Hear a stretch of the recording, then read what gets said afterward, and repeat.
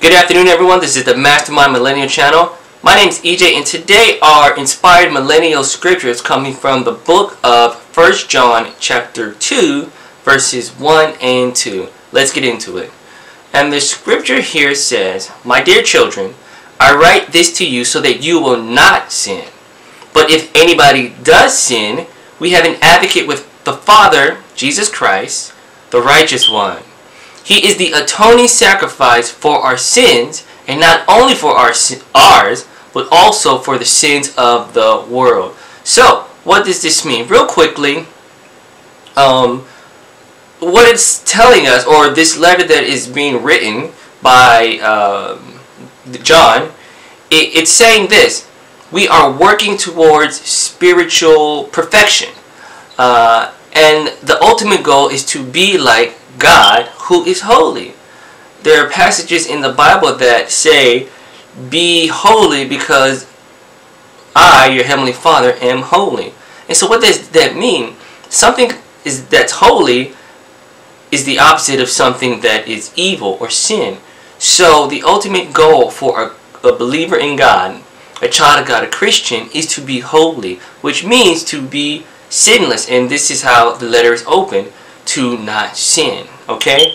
Now, am I sitting here telling you that I am a sinless individual? I am perfect? No. But there are other passages in the Bible that tell us that when we give our maximum effort, this allows the Holy Spirit to work in us to get us to the point where we don't do those things that we used to do. The next part talks about if. It didn't say when. It said if we sin, not when we sin. Guess what? Christ is our advocate. One of my favorite commentators made a comment that how we look at this word advocate, or Christ as the intercessor in some other translations, is that Christ serves as our divine defense attorney. Okay? Defending us from who? Guess who? The devil. The prosecution. The devil's constantly trying to prosecute us. But Jesus Christ is our defense. Okay? He's our defense attorney. Oh, and by the way, He can acquit us. How is it that He can acquit us? So, what does that mean for us? Because He is our atoning sacrifice, it makes the devil's prosecution of no effect. Now let's talk about the atoning sacrifice.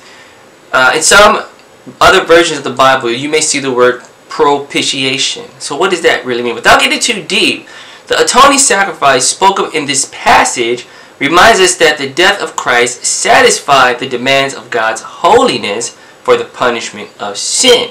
Alright? So Christ took the sin, or at least Christ took my punishment, because I believe this. Christ took my punishment for the sins that I committed. Those sins sentenced me to death row. Let's put it like that, right? A spiritual death.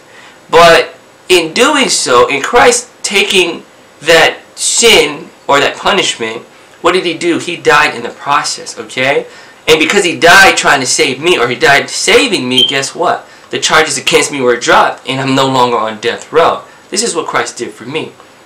Finally, in the last portion of today's scripture, reminds us the importance of admitting our own faults, and then repenting and asking God to help us work through them. Truthfully, in order to achieve what the writer wrote at the beginning, we have to admit that we've done wrong. We have to admit there are things in our lives that need to be rooted out and dealt with, so that those issues don't lead us to do things that are outside of the will of God. Once we realize there's an issue, we find the root of that issue, and we work through it with the help of other Christians, maybe mental health professionals. The thing is, that root may be causing us to do something against God. And so once we get to the root of that issue, we get to the root of not doing that thing that goes against God's will. Okay? And that's how we get to this point where the writer's talking about not sinning. We rooted out all of our mess, we've dealt with it, and whatever that thing used to cause us to do, we don't do it anymore. Ergo, we don't sin at all. This is my goal in my life, and for my wife and my son and my family. Now, there's something else that needs to be said here.